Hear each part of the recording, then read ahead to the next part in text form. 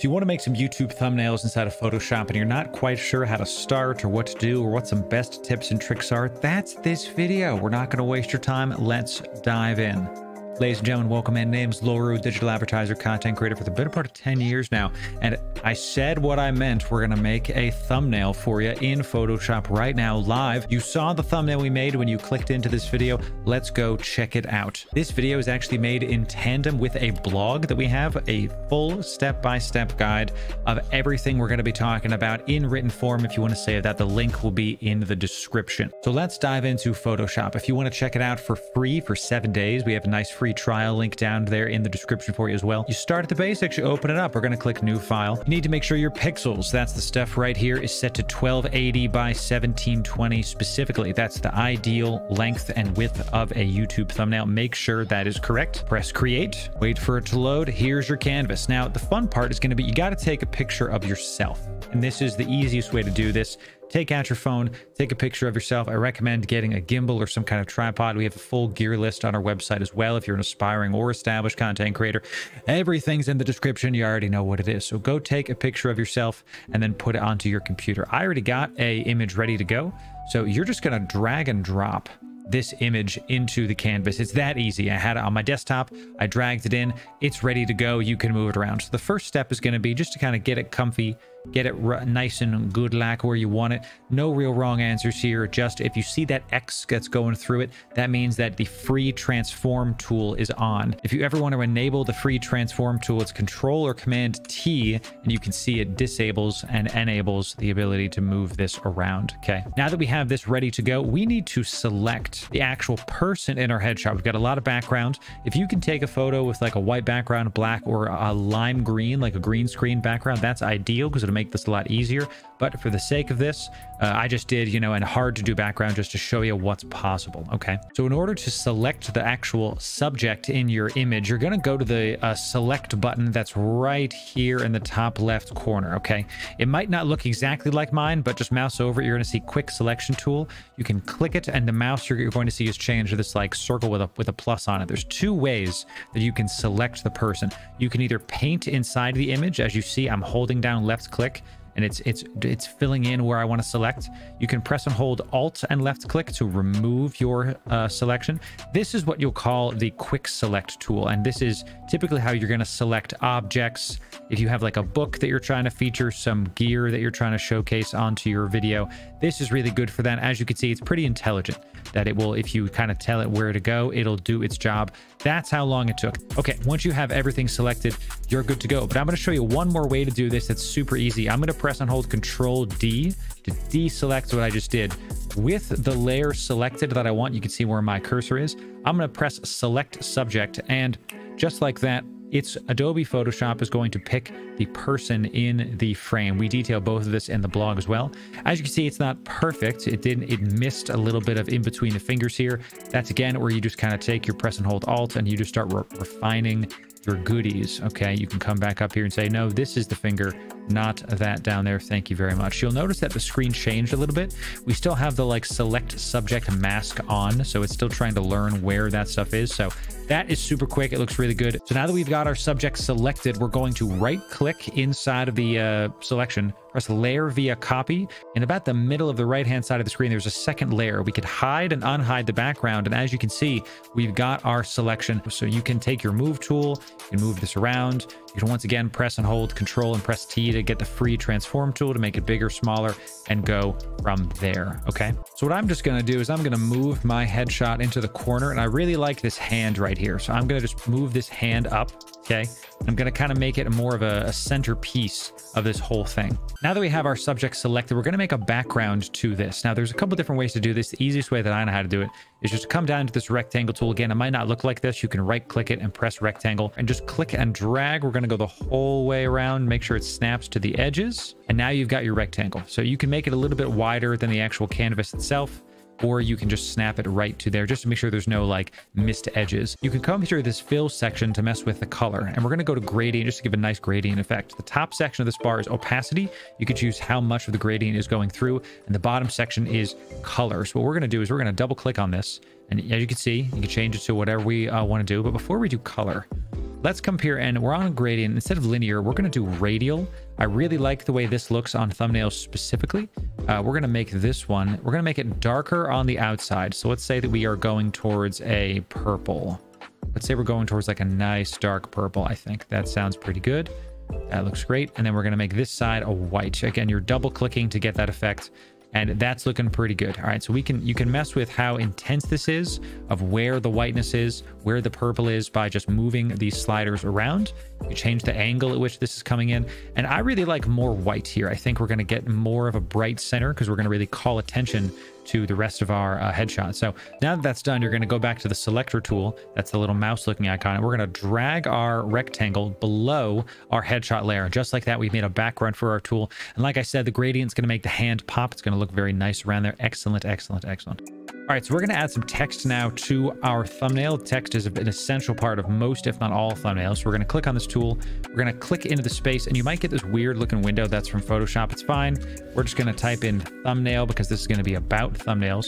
Now, when you click out of it, we're going to go back to this selector. It's a little bit hard to know where and when you can move stuff around in Photoshop. It's one of my least favorite things about this platform. But again, you have to actually select the layer and then press Control-T or Command-T. You're going to see these boxes around it. Now we can freely move this word thumbnail around. You can transform it a bit. You can make it bigger, smaller. That's looking really nice where it is. If you want to edit the actual text, you have to go back to the text tool and select inside of it. And you'll notice now we can edit what's inside of the actual text. So that's how you make text, move around text, and edit text as needed. So I'm going to take this layer and I'm going to duplicate it. We're going to copy it. And we're going to just click on this layer. Now we can freely move this around. I'm going to make my text say thumbnail in minutes. That way it looks like I'm saying 5 minutes with my hand. So, and the reason why I didn't make new text layers, I just duplicated them specifically, is because I wanted to save the size of the font here. I wanted to make sure that the fonts that I was playing with looked similar and uniform across the entire design. You don't want to have like different fonts, different sizes, even different colors. It's going to be jarring and it's going to make people not want to click in because it's not going to be as clear as to what they're looking at. So a small tip when you got the text tool is if you click into this, you're going to see the font on the top here. I like Roboto Slab. I highly recommend that y'all pick one font and use it for all of your thumbnails. That way people recognize your thumbnail by the font intrinsically. This is an important part of branding. It's having uniformed branding throughout. Uniform branding throughout. Say that 5 times fast. Uniform branding throughout. So now that we've got thumbnail in minutes, I'm going to move these around to make them a little bit closer to the hand here to get some more unified spacing. I really like how this is looking so far. Yeah, this is looking really nice. We're just going to leave that thumbnail there. Your eyes kind of go towards the hand itself. That's looking really, really good. So great. So now that we have our text and our headshot like aligned and ready to go, it looks kind of shallow. Okay.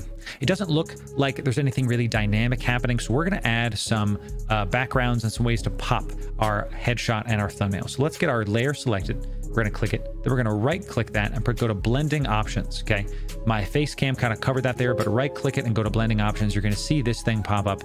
Now this is all the different options that Photoshop has, how to mess with that layer specifically. So what we're going to do is we're going to go to stroke and we're going to click it. And the moment you click that, you saw, we started to get some kind of pattern around our headshot. So this is great. Actually, that looks really, really good. Let's kind of reduce it a little bit to where it looks nice. 6 pixels is good. Maybe we can go up to 7. You can use your arrow keys if you select in there. That's pretty awesome.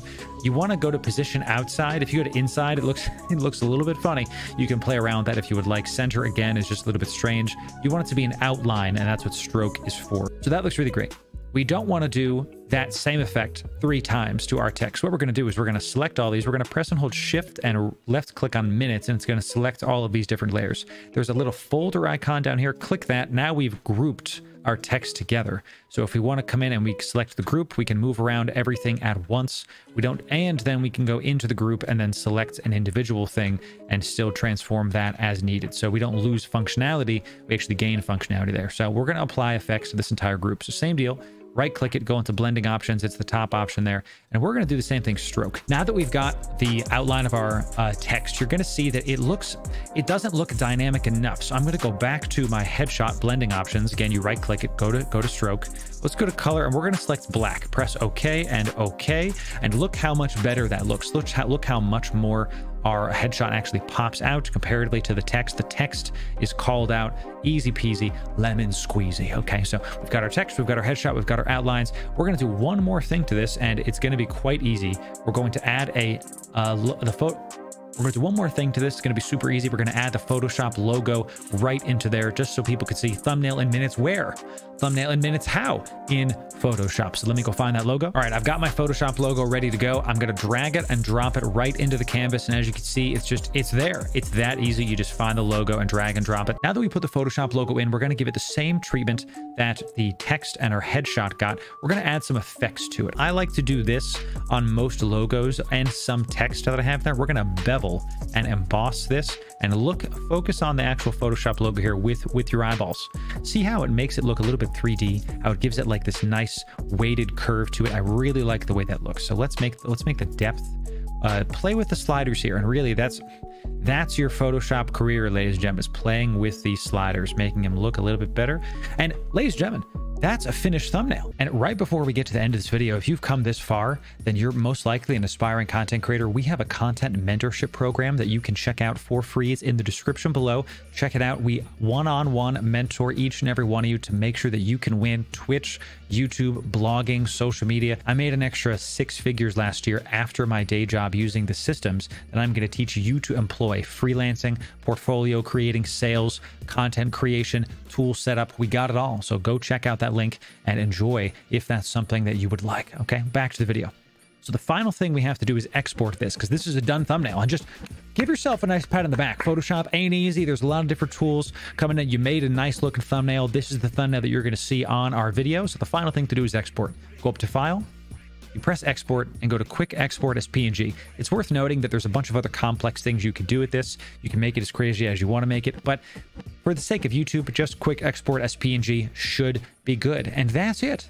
Upload your thing to YouTube, get some clicks, grow your brand, enjoy.